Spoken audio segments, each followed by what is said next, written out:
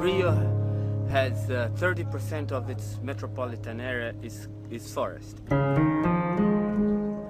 But it's made up of different parks. So this trail interconnects all the parks, thus providing for an ecological corridor between the parks. As well as being a recreational asset, it's also a conservation tool.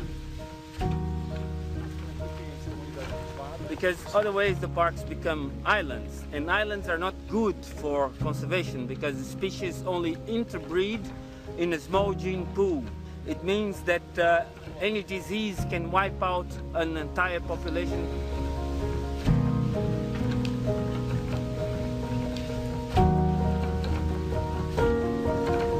Within a city like this, real estate is really expensive, so you need to give some value to the tract of land. So only people going to and forth provide enough voter citizen pressure for conserving that narrow strip of land that makes a connection. So if you don't have recreation, you don't have conservation.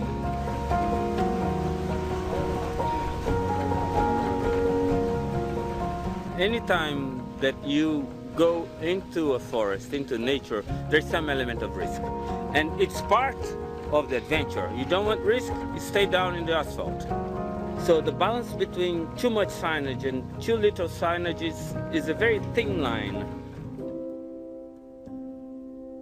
There is a history that connects the trail to the Olympics. When Rio was bidding for the 2004 Games, we went to Atlanta to present our bid. And I saw this wonderful book, The Appalachian Trail Experience. And I picked it up. I thought, oh, we have a trail like this in Rio. It's just not prepared, and people do not know it exists.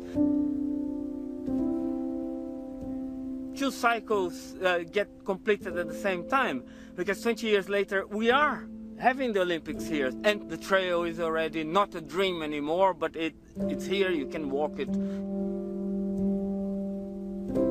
This is a legacy that we leave for the next generations.